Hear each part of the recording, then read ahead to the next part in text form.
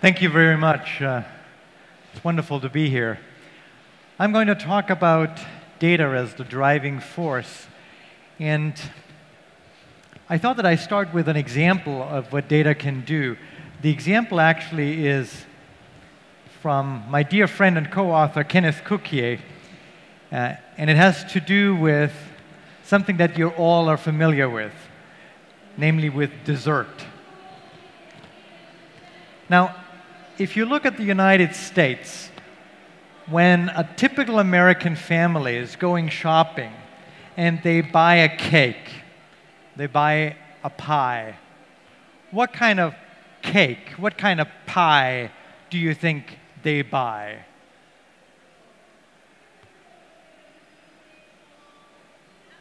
Apple pie, yes. They buy apple pie. There's nothing more American than apple pie. Now, when you ask, however, the people whether they like apple pie or not, they say they don't like it that much. But still, they go out and they buy apple pie. So, large supermarket stores and groceries and retailers have produced apple pie, this big, nice apple pie, and families go in there and buy the apple pie and don't like it. That's kind of sad. But that's what the world looked like until very recently, when, in fact, large supermarket chains started to ask the people what they really like. And it turns out that some people like cherry pie, and other people like lemon pie, and the third kind of people like chestnut pie. But as families, they could never agree on what kind of pie they should buy. But they needed to buy a large pie because it was a family pie. So they agreed on the least common denominator, or the most common denominator, and that was apple pie. Nobody really liked it, but nobody hated it enough to object to it, until they found out that that really was wrong. And so, what did the supermarkets do? They reduced the size of the pie. They didn't try to sell more of the apple pies. No, they understood that the problem was one that they were unaware of. The problem was agreeing among family members who should get the pie and who should choose what the pie was like. And so the consensus was the apple pie. But if you shrink the size of the pie, then everybody can get his or her favorite pie, which, when you implement it, as they did, dramatically increased revenues, because now you don't buy one pie, you actually buy a pie for each of the members in your family. As simple as apple pie it is to use data, except we haven't. The past is full of trying to make the most insights of the least amount of data available. In fact, we grew up and have lived in a world of small data. Where collecting and analyzing data was so hard and difficult and time-consuming that we collected as little as possible in order to make sense and answer a question that we had. That may change. In fact, that is changing. And the hope is that as it changes, we are going through a paradigm shift like this guy who looks out of the old paradigm into a new one, because we have now data available rather than live in a data-impoverished world. It started with the internet and the digital revolution. Think about the large companies out there in the internet arena and how much data they actually gather. Twitter, for example, has 400 million tweets a day. 800 million YouTube users upload an hour of video every single second. So even if you stop sleeping, you never could watch all the video that is just newly uploaded on YouTube. 10 million photos are uploaded on Facebook every single hour, and Google processes petabytes of data every single day. Petabytes of data? What's a petabyte of data? What did you have for breakfast? A couple of petabytes? A petabyte of data is as much data as is in a book if you take not just one book, but a book in the library, and not just one library, but the largest library in the world, the Library of Congress. That's a petabyte if you multiply it by 100. That's what Google is processing every single day. The best guesstimate that we have on how much data we have in the world and how is that is growing shows us that the data has been increasing 100-fold in the span of 20 years from 1987 to 2007. Right now, the data in the world is doubling about every 13 to 15 months. This is unprecedented in human history. But that's only half the story. The other half of the story is really depicted by the two different colors here. The light pink is analog storage, and the dark purple is digital storage. If you look at the white little line there, the vertical line, that's the year 2000.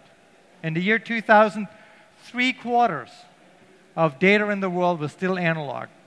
3/4. Today, it's less than 1%. So within 15 years, we have moved from an analog world to a digital world. Now, what does this do? What does this additional quantity do? Well, try to think about a metaphor, a way by which we could sense what we could do with this data. Think about photography.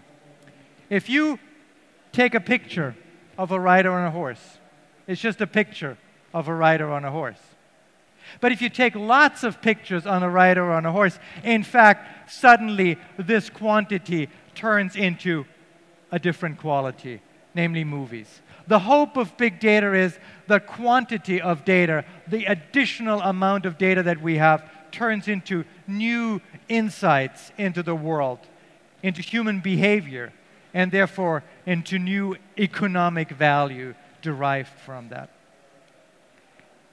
Big data and the push towards data as a driving force means that we have more data available than ever before in the world. But it's not just the absolute number of data points, it's really how much data you have available about the question at hand, about the phenomenon that you want to study. If you want to understand your customer, it's about how much data you have about your customer. Again, let me try and use a metaphor here. See, if I were to take a photograph of you here, as I'm doing right now, please smile, then I have to make a choice. And the choice is, who do I focus on? Do I focus on the gentleman in the first row here, or do I focus on the ladies in the table over there, at the table over there? The moment I take the picture, I need to make a decision, and the decision is about who do I focus on. If I focus on you, sorry, you will be blurry. You will be out of focus. And I can't go back later on and bring you back into focus. Now, why is this important? It's important because it means that before I take a photograph, I already need to know what is really important to me. If I don't, then I might end up with the important part in the photo being blurred. What if we could change that? What if we could change this restriction in collecting data? See, this is a photograph of a toothbrush. In the background, out of focus, you have my then 3-year-old son. I can't bring him back into focus, can I? Well, actually I can, because this photograph was not taken with an ordinary camera. This was taken with a big data camera called a light field camera. Here it is, it's a Litro. And because it's a Litro, it captures all focal planes, it captures all light rays coming in. So I, after the fact, can click on my son, and of course he comes into focus. Or I can click on the toothbrush, and it comes into focus because all the data is there. And therefore, I can do what I couldn't do before. I can ask questions after I have collected the data and have them answered. I can, in other words, let the data speak. Now, with that, I can then do analysis. And this analysis oftentimes is called correlational analysis. This complicated word means actually something very simple, and that is you try to understand and to uncover seeming connections, patterns emerging in the data. So for example, Walmart, that you're all familiar with, Walmart collects a lot of transactional data about what people buy. And they did a big data analysis of what people buy, and they discovered that just before a storm comes, a heavy storm comes, people go to the Walmart and they buy batteries and flashlights. Of course, that's what I would buy. But then they did more analysis, and then they discovered that people, just before a storm hits a particular location, people also buy Pop-Tarts. Pop-Tarts is a sugary American snack. Please note that I don't call it food, that is available at Walmarts. And so they started looking at the data, and they said, wow, people buy Pop-Tarts. Why are they buying Pop-Tarts? And in fact, buying strawberry Pop-Tarts.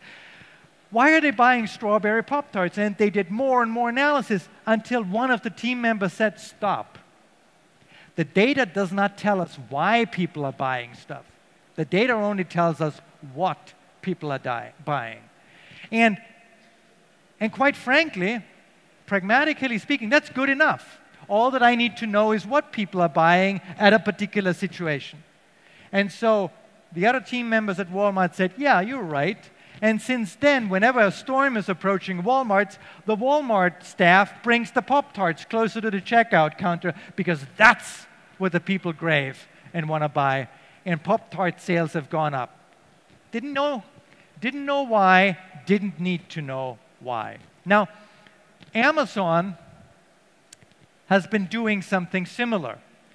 As you know, Amazon started in the 1990s originally selling books.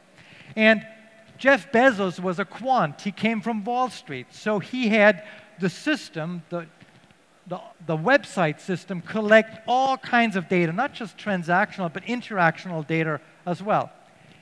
And then he went to the best data analyst that he could get in the 1990s, and the marketing specialist. And he said, you know, guys, what would you do with the data? And they said, oh, that's easy what we would do with the data. We here have and know about 20 to 30 predefined categories of book buyers, like the mystery reader, the crime reader, the single male who is interested in car books, the family who is interested in family and children's books, the elderly lady who is interested in gardening books, and so forth.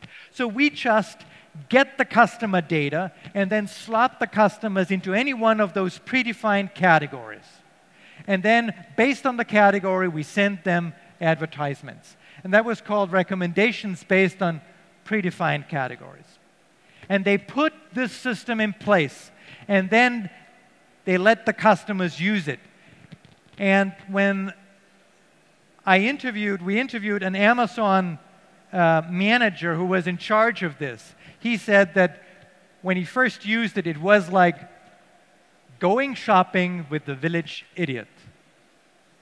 It was a really stupid, bad system because it knew enough to make you angry and to aggravate you, but it didn't know enough to actually make sense. So Amazon threw this old small database, predefined categories-based system away. And they said, we'll use a big data approach. And the big data approach was using the data to gain the insights, not using the data to slot people into predefined categories, but use the data to actually define the categories. And in fact, not just have 20 categories, but have a category for almost every shopper, so that it's highly individualized, so that you get recommendations down to your particular preferences, and you're not slotted into the gardening group or the cooking group or any of the other predefined categories.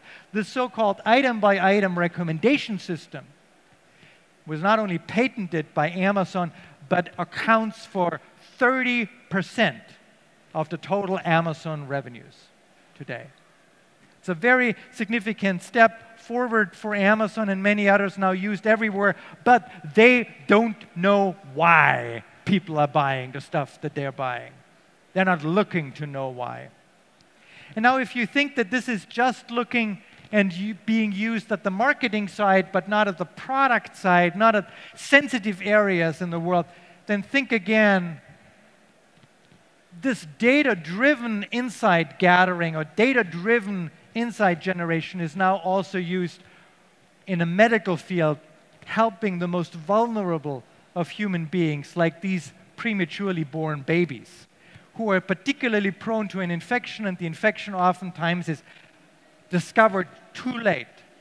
So there's a project in Canada where they do digital sensors on these babies and collect 1,200 data points of vital signs per second per baby. And then they did an analysis, and they now can find patterns in the vital sign data that with a high degree of likelihood predict the onset of an infection before first symptoms manifest themselves. They don't know why this works, but it works. It's letting the data speak. And that gives us a new look at the world. Now, for that to work, of course, what you need is data. We need to datafy the world, and we're doing that at a level that we haven't seen before in human history. See, in the 1990s and into the 2000s, we started datafying transactions. But today, we've gone one step further. We are datafying interactions. Every little mouse click, every little mouse move may actually signify something. And capturing it and trying to mine it actually may provide value. IBM has a patent. Here is a part of the patent application of the datafied floor. It's a floor that datafies who is walking on it, where people are walking on, etc.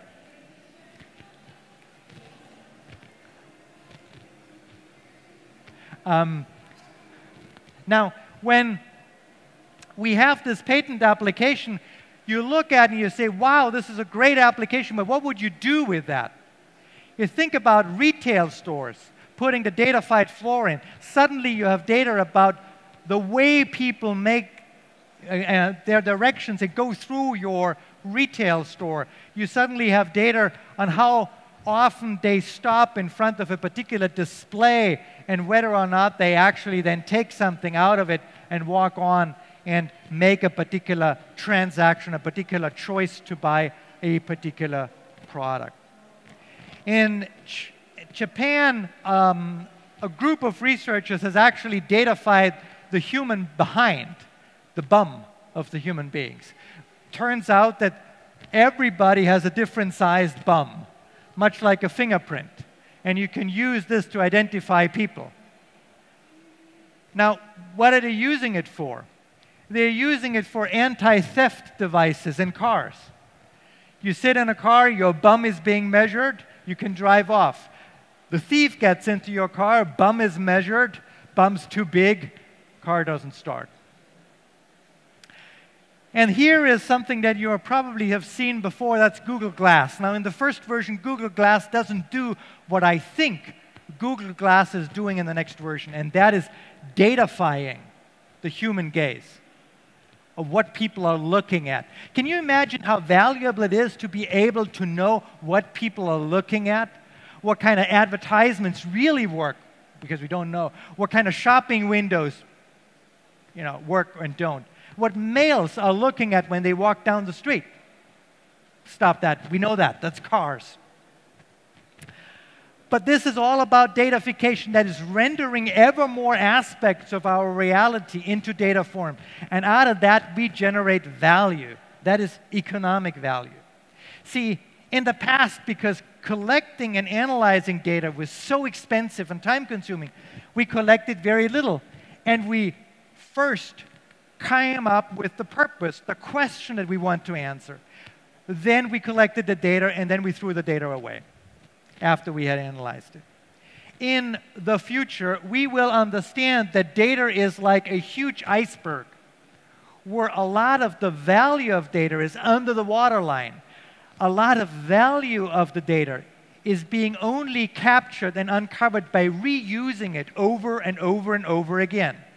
See, Walmart reused all transactional data to get the insight that they had. Amazon was reusing interactional data in order to get to the recommendations that they want. But many more companies move into that direction. Some of you from the payment sector may know about SWIFT, which is one of the world's leading companies in transferring funds, monetary funds, across borders. It turns out that SWIFT has a lot of data about these individual transfers. And they did a data analysis, and they found out that the data flow, or the data correlates with the flow of money and the health of national and regional economies. So SWIFT now has a product out, a new product, that nowcasts, that is, predicts in real time economic growth for nations 6 to 8 weeks before official growth numbers are out. That is reusing data that they already have, because the data value lies in its reuse. Now, there's a company in America, a startup company out of MIT called PriceStats, and what PriceStats does is what SWIFT does, except PriceStats has no data. So how does PriceStats work? Well, PriceStats goes out to the internet every day automatically and sucks down pricing information of all kinds of products out there on Amazon and eBay and so forth. They gather over 1 billion price points every single day. What do they do with it? They predict inflation rates in real time. And here you have their predicted inflation rate, in fact, deflation rate, when the September 2008 Lehman Brothers meltdown happened. They saw it. They saw it before anybody else, that there was a huge deflationary push. And they and their customers were able to get out of their positions just in time before the meltdown really happened. That is nowcasting, that is predicting data, predicting inflation rates by using data that you steal from those that publish it online. But you don't always have to steal. Some of you may have a fitness device like the Jawbone. The Jawbone collects data about how fast you move, or whether you walk or cycle and so forth. Now, it turns out that the data is uploaded to the company that produces Jawbone. Last year, there was a very strong earthquake in California. And this earthquake happened in the middle of the night, right around 3 a.m. What you see here is activity of Jawbone users. So the activity of Jawbone users in California was coming down because they were going to sleep more and more. And here they were asleep, and suddenly they were awake again. Why? Because they woke up because of the earthquake. So what Jawbone discovered, what the Jawbone producer discovered, is that because they have hundreds of thousands of people out there with these devices and they get the data, they now have better seismographs out there than any government agency. And they can predict, perhaps with that data, earthquakes in California at a level and a degree of accuracy that was completely impossible before. Because they have the data, because the users of their devices gathered that data for themselves. And so the takeaway here is, don't gather the data when you need it. Capture the data when you can, irrespective of whether or not you know that you are going to need it. Now, there's another startup company called Inrix. INRIX works out of Seattle, Washington. And what INRIX does, and does really well, is help people drive to work and back, avoiding traffic jams. And you get heat maps like that. They have 100 million customers every single workday. 100 million people around the world. How do you think they get the data of where the traffic is heavy or not? Because every one of their 100 million customers is a sensor. And as they move through the traffic, their device sends back information to INRIX to let them know where they are and how fast they are going. So that's really interesting, and that's really remarkable until you find out what actually INRIX is doing. Because INRIX discovered that the data is really valuable, so they teamed up with an investment fund, because the data of heavy traffic on weekends around shopping malls in the US correlates with sales of the retail stores in the shopping malls. And so they now predict in real time, before the quarterly earning results are out, whether or not a particular retail chain is doing well or not, based on the traffic data that they have. And that's how they make money, because they have the data to do that. Or you might have heard of FICO. FICO is a very large company in the United States that provides credit scoring, telling you whether or not a particular person is creditworthy. They also have a new product out called the Medication Prediction Score, using freely available data about people. They are now able to predict through the data analysis whether or not a particular person is likely to take his or her medication on time or not. Why is this important? Because hospitals use the data to decide whether or not to send somebody home earlier or later, depending on whether they are willing and able to take their medication on time. And FICO makes quite some money doing that. So the next takeaway, therefore, is everyone, like FICO and INRIX, are constantly evolving their business model as they begin to focus on the role of data. Now, there's almost no company that does it as well as Google. But some people might have been stunned last year when it was announced that Google bought a thermostat company for almost $3 billion. And a lot of people went out and said, are they crazy? What are they smoking in Mountain View? A thermostat company for $3 billion? They weren't smoking anything, at least not at this deal, because Nest, the thermostat company, wasn't producing a thermostat. It was producing a sensor that was learning what temperature people like their rooms to be at a given time, at a given day. Can you imagine how valuable the information is to know how warm or cold people want their rooms to be? Because you can then use this on a local and regional and national level to actually predict energy consumption.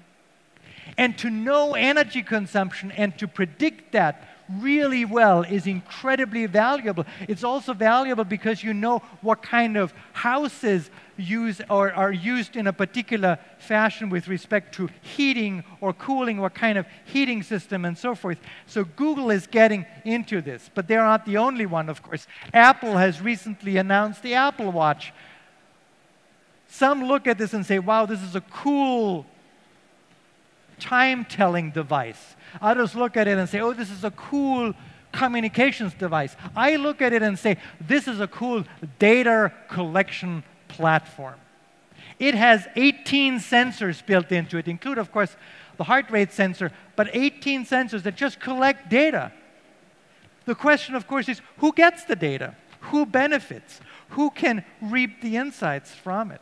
The large companies, the large internet players in particular, seem to move to becoming data platforms.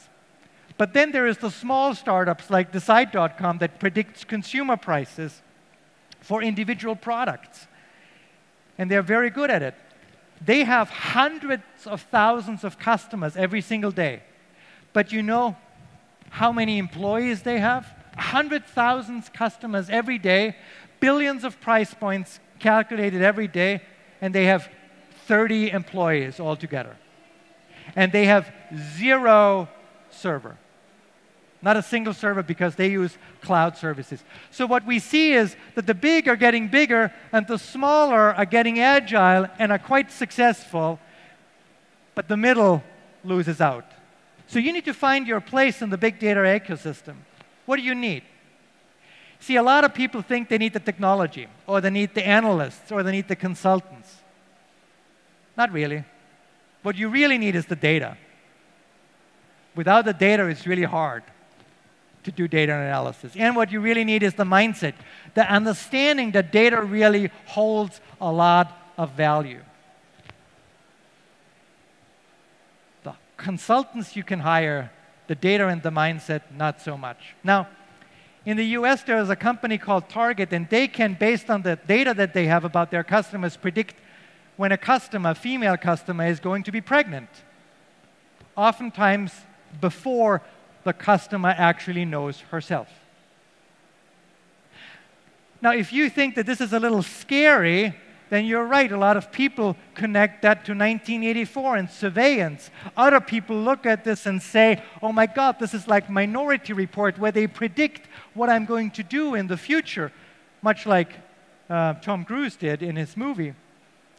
So if people get scared of these new technologies, if people get scared of the data economy, then they will zoom out, tune out, leave behind, and switch the devices off. The number one challenge, therefore, is to instill in the people trust and to maintain that trust. Trust that the data that is being collected is actually used responsibly and held accountably. That trust is essential, and trust is really a hard issue, because if you lose trust, if trust is lost, it's really hard to reestablish it. Ask Facebook. You know, Facebook a couple of years was the king of the hill, but now there is a competitor in town called Snapchat, and dozens of millions of young people have moved from Facebook to Snapchat because Snapchat actually lets them delete the photos automatically that they share. And that's something that they like, and the young people in particular don't really trust Facebook. So trust is essential. Without trust, there cannot be big data. A study in the United States showed that the car that has the least repairs is the car of the color orange. And when you now start thinking, oh my God, why is this? Is this because car owners really take care of their orange cars? Is this because the orange car is produced specially? Stop it. We don't know. The data only tells us what. The data very rarely tells us why. If you give data more of meaning than it actually deserves and has, you fall into the dictatorship of data, and that is the biggest problem of all. You give it more meaning than it has. So in this data-driven world where data is the driving force, what's going to happen next? I believe that big data will help us make better decisions in the future. It will improve what people are buying online and offline, to how we manage our financial activities, to how we better learn and treat ourselves, to how cars drive themselves. But what is essential is that we use this incredibly powerful technology that we have, knowing that we remain its master. That as much as it is really important to learn from the data, we also remain humble and understand that there needs to be a space for humans, for creativity, for irrationality, for sometimes behaving against what the data prediction tells us. Because at the end of the day, as much as data is powerful and valuable, it is not the world itself. It's just a shadow of it, just a reflection. And therefore, by definition, almost incomplete and always a little bit incorrect. So as we walk into this big data age, please let's do so, utilizing the great, tremendous force and power that data has, but doing so with humility and with humanity. Thanks very much.